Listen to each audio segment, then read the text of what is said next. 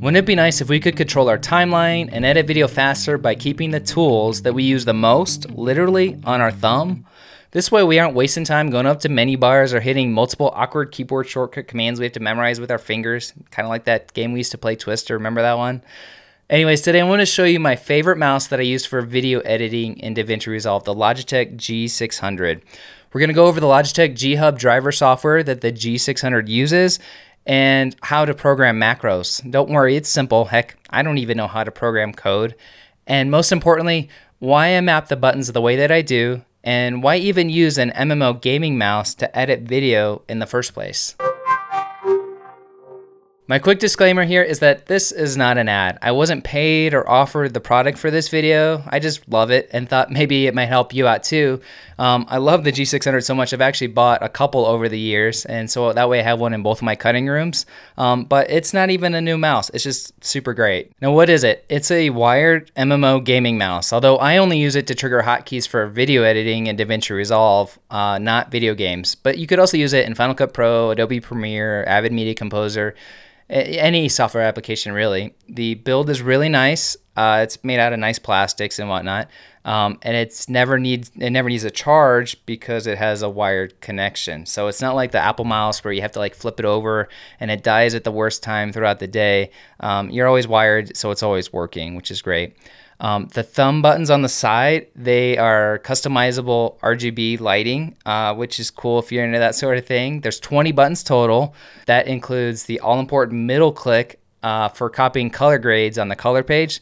And there's also a G shift button, is what they call it, to get a whole nother layer of customizability. It's like holding a modifier key on the keyboard, but on the mouse. The side buttons are angled and they're grouped into two sections at the top and bottom. That way you can sort of feel around without having to look at what you're doing to find the button that you need to use. Why use it? Well, I first heard about using an MMO gaming mouse from a presentation by Eddie Hamilton at NAB. He's a feature film editor and he's cut movies like Mission Impossible, and he's working on the new Top Gun that I can't wait to see. And I'm thankful for him sharing this tip several years ago because it saved me so many hours of extra mousing around. I linked his presentation from nearly a decade ago in the description if you're interested. But I also use a Wacom tablet over here as well, and the DaVinci Resolve Speed Editor. This is just one of my favorite tools, and it's by far the cheapest, so there's a lot of bang for the buck for sure.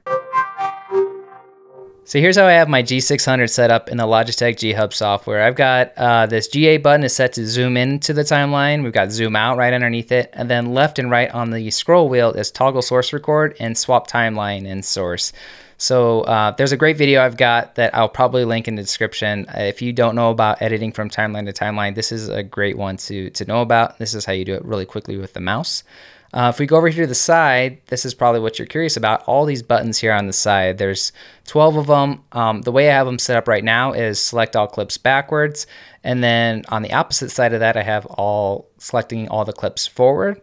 We've got split clip, which is one of the destructive things I have on here, which will actually cut the clip. Now I only have 3 destructive commands on the mouse on purpose. There's split, trim start, and trim end. And I minimize this in case there's another person that comes to sit down at my desk when the timeline's open. They move stuff around and whoops, all of a sudden large chunks of my timeline are gone. It's kind of a fail safe against that. And then obviously underneath we've got double click, we've got add marker. And this will add marker with pulling the comment thing up so I can fill it out to let me know what the clip is about. We've got play into out. We've got trim start and trim end, which are our top tails. I've got those right next to each other, so that's a quick way to cut things down. Next to that, we've got match frame. Match frame is super powerful command that lets you call up a clip into your source so you can find other sections of what someone was talking about based off of what was on your timeline. We've got swap timeline and source again because I use that so often. We've got quick export, lets you export the timeline super fast with one button press, and zoom fit to timeline. And then this side button that's on the mouse, this one right here, this is the G shift button. So to see the G shift commands, it's like a whole nother layer. If I click this right here, we can see what I've got it set at. I'm still sort of playing with it. The top 3 right now I have sort of as go to different pages in DaVinci Resolve. So we've got go to media page, go to cut page, go to edit page, which I use all of those all the time. And then I've also got a mark clip the in and outs based off of the beginning of the clip, end of the clip. That's X on the keyboard. And clear in and out. And then we'll probably also program a new macro here. I'll show you how to do that. Maybe we'll make one that is go to color page. But right now, that's sort of how I have them all set up here in the Logitech G Hub. Now, before we jump into how to program the buttons on the Logitech G Hub software, I want to welcome you if this is your first time here to Creative Video Tips. My name is Chadwick, and this channel is all about helping you create videos that make a difference and stand out. So if you're new to that, please subscribe right down below right now. It's totally free. That way you don't miss out on the new great tip next week. Also, I want to point out, if you're using an old mouse right now and you don't have a giant mouse pad, you know, something like this, you should get one. You should totally get one. I've had them for several years. They're awesome. They make a great giant placemat for like coffee, water, snacks, and they actually function as a mouse pad too. How to program macros. So you can see the mouse actually has 3 different profiles that are internal to it that you could store this if you took it to another computer and you didn't have the G Hub software on it, and you would do that by clicking on right here. I don't do this because it only lets you assign one keyboard like button press to each button on there, which isn't super helpful. So I'm gonna just let it enable using the driver software to do this, and I'll make sure that I'm logged in and using this Logitech G Hub software each time I use it. So to program it and set it up, go back over here, make sure you have your profile that you're wanting to set up on, and you do this by at this main page right back up here. You can just say add game or application, and you can choose any application that you want to be setting custom commands to. So I've already set mine to DaVinci Resolve. You just choose the app, then you can go over here into the mouse and then choose DaVinci Resolve. You can see I also had one there for Final Cut Pro. It gives you options for DPI sensitivity. Mine is set so I can toggle between these different sensitivities, which is how fast the cursor is moving across the screen. I like it at 1600 for doing screen captures like this. The next one underneath is our assignments. This is where we program all our buttons. And we're gonna be creating a new macro, and I'll show you how you assign it to these buttons that are on the mouse. It's real easy. It's a drag and drop type thing.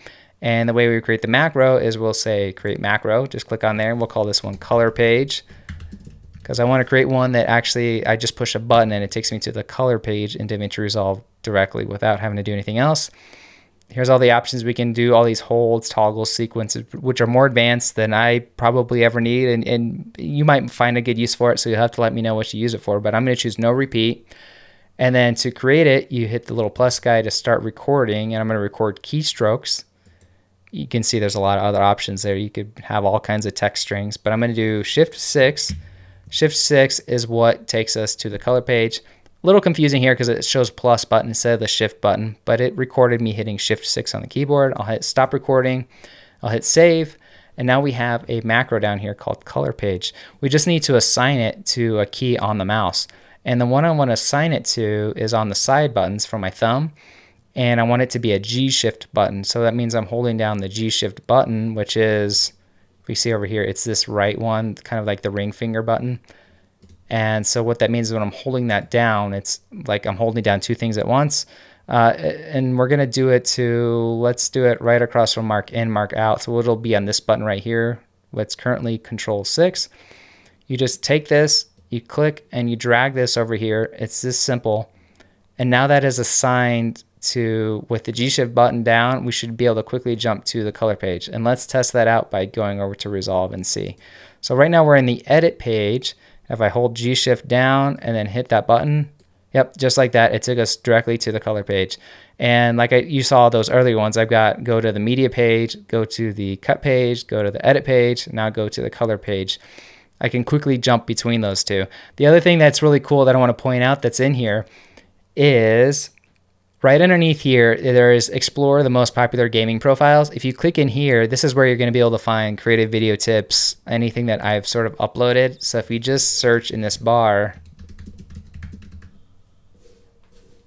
you know, yep, there you go. There's one of them. You should be able to find any sort of key maps that I upload to here, and then you can quickly download those to your own mouse or your own keyboard. So it's a pretty cool way to share key maps with other people right there within the software. Oh, and the other thing I want to make sure I point out is this software automatically detects which app is open. So as long as you add it as a new game or application, when you are active in that application, it's going to make sure it uses those buttons only in that application and not in others. If you're interested in picking up one of these G600 mice or anything from Amazon really, you can support the channel by using an affiliate link that's down there in the description. It won't cost you anything extra.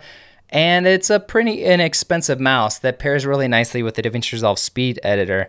Speaking of which, if you want to learn more about DaVinci Resolve or the Speed Editor, I've got some great playlists popping up right over here somewhere. And since there's so much more to learn, I'll see you in that next video.